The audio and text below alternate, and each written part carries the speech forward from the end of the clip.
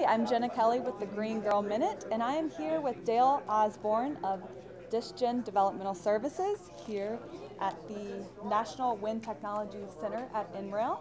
And today we're going to talk about the 5 steps for wind development process. So briefly, can you give us the 5 things you need to do?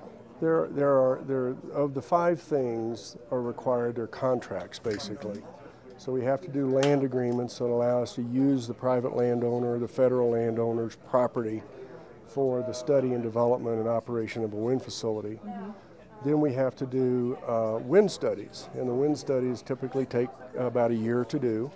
How much do those normally cost? I'm sure roughly about $30,000 per tower to install. Typically you would install a tower about every 3 square miles.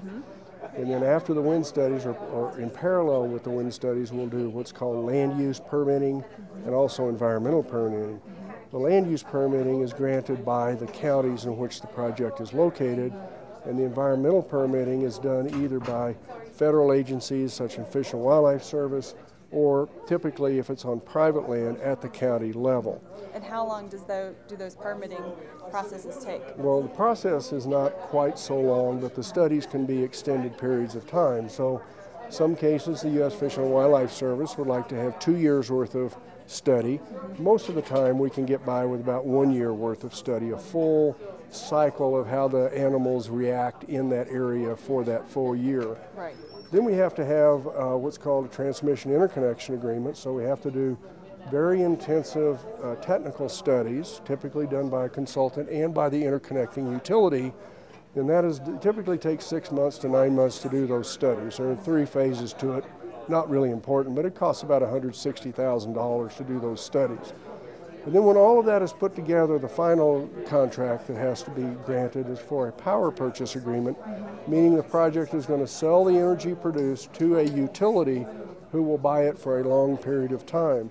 Now, one of the great unique aspects of wind facilities is that we can predict, actually commit contractually today, what that utility will pay for electricity 20 years from now. Oh, wow. So it goes that far? It goes into that the far. future? It could go up to 25 years. Wow. But so I think it's important for your audience to think about what products do they buy today that they know exactly what they will pay for that product 20 years from now. And I can't think of very many. No, that's very hard to do. So what it does by granting that is it removes that energy being produced from the threat of any sort of environmental action, the threat of fuel price increases because there's no fuel here, and it always gives certainty then to the utility shareholders that they're going to be paying this amount of money for that amount of energy over all that time. Okay, with that certainty, they're more likely to invest in. We hope they are. Yeah. There is a negative aspect that the utility believes is a negative impact, and that is the wind blows when it blows, and so it produces electricity when the wind blows, but it doesn't when it doesn't blow. So utilities like to be able to turn the light switch on and off. Mother Nature doesn't work that way. And so what we have to do is plan for those events in which the wind is not blowing and how the utility can make up that difference in power. Okay. Well, thanks, Dale, so much for talking to us. My pleasure, Jenna. Thanks for tuning into the Green Girl Minute.